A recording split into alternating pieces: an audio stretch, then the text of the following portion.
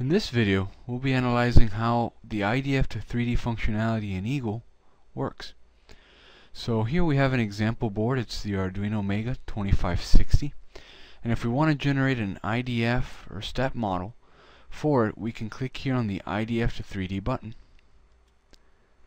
Clicking the button will bring up the interface for the Simplified Solutions IDF-to-3D converter.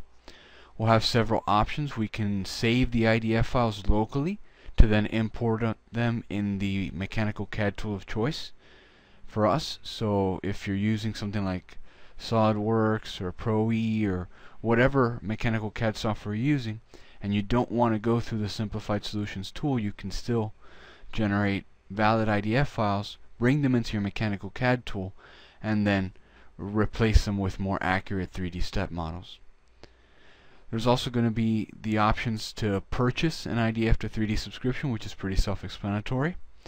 Soon we'll have an interface to Fusion 360. It's currently not fully functional, but it is going to come soon, as you can see. But for now, we just want to use our subscription.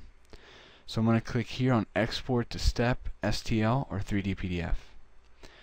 Doing so, we'll see that there's a request submitted. It'll be communicating with the IDF-to-3D server.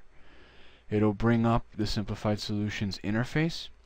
Now, one thing to keep in mind is under normal circumstances, it's going to ask you for login information. I didn't want to reveal mine, so I logged in previously. So here we can see the Arduino Mega. It's been fully uploaded. Any parts that the service was able to match automatically, it did so, and that's what you're seeing in blue. You're seeing the processor was able to be matched automatically. Several of the other components. Anything you see as just a rectangle, these are parts that were not matched. Now, for your purposes, maybe this is enough. Maybe this gives you enough information to be able to get the mechanical side of the design done. Maybe it's not. If you wanted to match the other parts, we can go here to 3D Component Mapping tool, and we can actually see the components that were mapped. They're highlighted in green. Those that were not mapped are highlighted in red, and we can use the expanse, the large library that comes with IDF-to-3D, and choose from components from its library to do the mapping, or we can even upload our own parts. So the tool allows you to bring in your own 3D step models that you generate locally in your own tool, or that you download from somewhere else. You're fully allowed to use those in order to get the components mapped, and you can rotate, you can adjust all sorts of parameters. So you can see here the rotations, the locations of the parts. But let's say for the moment that we're happy with this. We go down to, I'm going to go ahead and close this part. We go to Generate 3D View.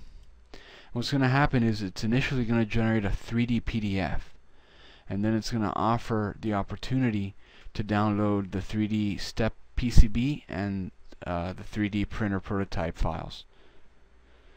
So we're going to give it a few moments.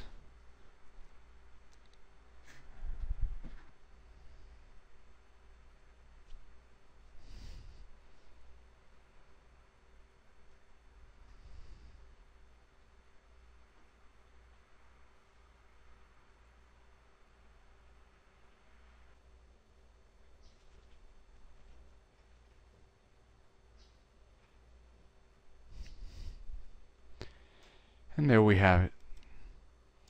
So now we have the 3D PDF, which we can download for review, and we can download the 3D step file for use in our mechanical CAD tool, or the 3D printer prototype. So this has been an overview of our Simplified Solutions 3D service. The interface with Eagle, as you can see, it's very straightforward. Everything can work seamlessly from Eagle to the online interface. Thank you very much, and have a great day.